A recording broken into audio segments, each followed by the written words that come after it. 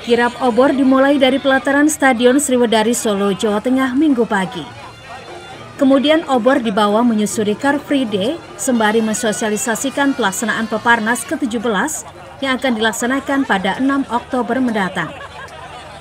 Secara estafet obor diserahkan mulai dari atlet, pejabat, hingga kepada Presiden Komite Paralimpik Nasional Indonesia, Seni Marbon.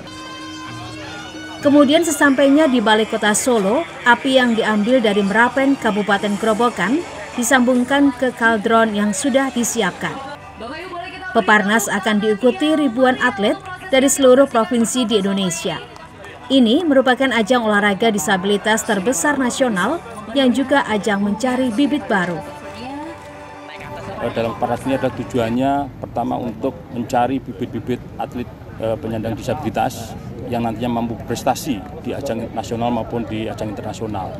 Sebagaimana kita ketahui bahwa terakhir atlet-atlet Paralimpiade kita ini menorehkan prestasi yang luar biasa, yaitu mereka membawa pulang di luar target pemerintah, yaitu 1 emas, 8 perak, dan 6 perunggu, di mana target pemerintah hanya 1 emas, 2 perak, dan 3 perunggu. Ini luar biasa sekali. Nah, inilah tujuan Peparnas 2004 ini adalah mencari bibit-bibit untuk bisa berlaga di event-event internasional.